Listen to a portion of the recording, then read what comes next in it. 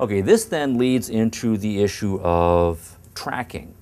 If, say, I take 100 students who are now 5 years old and they're all coming into my school system and I'm Plato, what do I do with them? Do I give them all of the same education? Do they all have the same curriculum? Do I teach them all the same pedagogical techniques?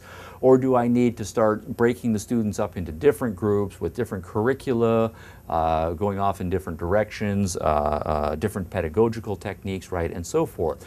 And Plato comes down very strongly on the side of the latter. What we need to do, because of this issue of human nature, is make sure that we are tailoring the education to the kind of student who is important, that we're dealing with here, rather. And in part, it's a matter of a wise use of educational resources that are scarce. He says, for example, there are lots and lots of people who, no matter what, are never going to get calculus. Obviously, this is before calculus, but I'm going to use it as my example anyway. You're never going to get calculus through to these people here. They're never going to understand higher order metaphysics, so why bother wasting time on this absurd presupposition that all students can learn everything? Instead, we should recognize that they're never going to get it, and so we just take that off the curriculum for them. On the other hand, we do know that there are lots of students who can get to calculus fairly quickly. They can get to philosophy fairly quickly. We should not be sticking those students in a class with a bunch of people who are never going to get it and teach everybody the same curriculum.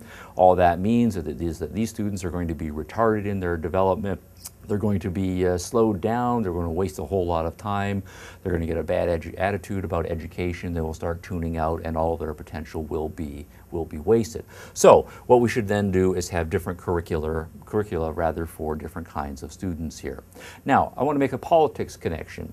In the case of Plato's political philosophy, he has what I think of as an organic conception of what society should do. And crudely put, he says if we look at a society and we're trying to organize the polity, what needs to be done in order for a society to function well and efficiently?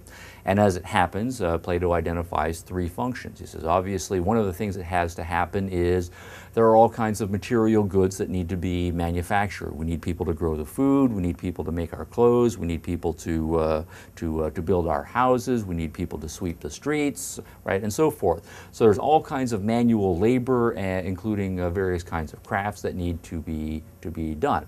So that's one category, the manual labor or the physical work, essentially, that needs to be done. We also need people to perform police functions and military functions. After all, there are going to be lots of people in our society who aren't going to obey the rules. They're going to break the rules. There are going to be fights. There are going to be thefts. There are going to be murders and so forth. So we need certain kinds of people to perform police functions to keep the peace and to catch the bad guys and so forth. And we also need, in that same sort of category, people who are able to defend us against, say, the city down the road or the people across the sea, who every once in a while are going to come and attack us and try to take us over. So we do need military-oriented people. But Plato says if you look at people who are doing police functions and people who are doing military functions, it's essentially the same sorts of things. These are more martially oriented types of people. And then finally, of course, we're going to need leadership. We need people to make the laws. Hopefully they will make wise laws. They will make just laws. People who can see the big picture, who can think long range, and so forth. All right, so we have then three social functions that need to be performed in a well-ordered society, and so I'll write those down here. We have social functions. All right, we need people to do various sorts of physical work. People to be the farmers, the carters to get the produce to market, the carpenters, and so forth. We need people to do the more martial types of operations, the police, and people who are going to be soldiers in the military and so forth. And then we need people who are going to perform various sorts of leadership roles. People who will be our judges in the courts, deciding foreign policy and domestic policy as well. All right, now if we lay it out this way, then Plato says this is a beautiful thing, right? This is an issue of politics, this is an issue of human nature, and reality is working in threes, there's a perfect fit here. It makes sense then to say people who are by nature more appetitive, they're more physically oriented people, they're satisfied with spending time with their families, going to jobs, standing behind an ox all day, while they're plowing the fields, bringing in the harvest, right, and so forth, having some wine at the end of the day while they relax. It makes sense that people who are dominated by their appetites, that they will be satisfied and fulfilled and otherwise most suited for being farmers, being carters, being carpenters, right, and so forth. Those things involve some spirit and some reason, but we're not going to overly tax people by training them to be farmers and so forth. The kind of people who are necessary for being police and soldiers, well, these are the kind of people who are very spirited. They're very interested in honor and glory and courage. They want to get out and see the world. They would be bored to death just standing behind a plow all day. But as it happens, there is a social function that we can very happily assign to them. They're the kinds of people who will make the best martial representatives of our society and perform those functions as well.